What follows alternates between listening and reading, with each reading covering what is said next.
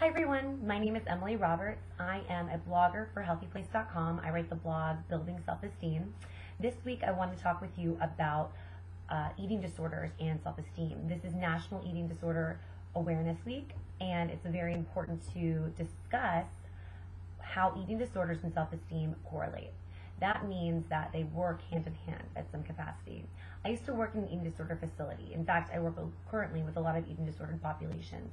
And when I was in the facility, what I often asked my clients was, what started first? Was it the food behaviors or was it the way that you felt about yourselves?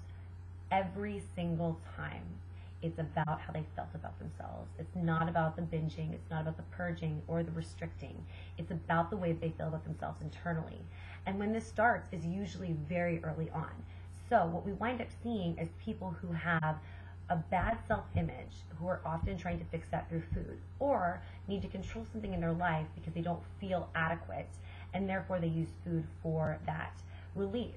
So regardless of the diagnosis, when you have an eating disorder, usually your self-esteem is impaired prior to developing that eating disorder.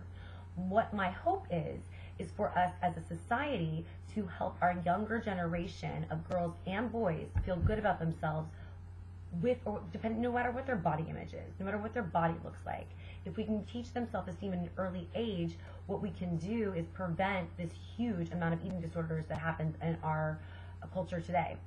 And that's not saying that people who struggle with eating disorders now can't find relief and find the ability to love themselves and have healthy self-esteem. That's not the case at all. They can do a lot of therapy around that. They can do a lot of self-work around that. And usually what winds up happening with eating disorders specifically is when we are able to get the self-esteem intact, when we're able to get them feeling a little bit better about themselves, regardless of their body image, the behaviors with food tend to get better as well.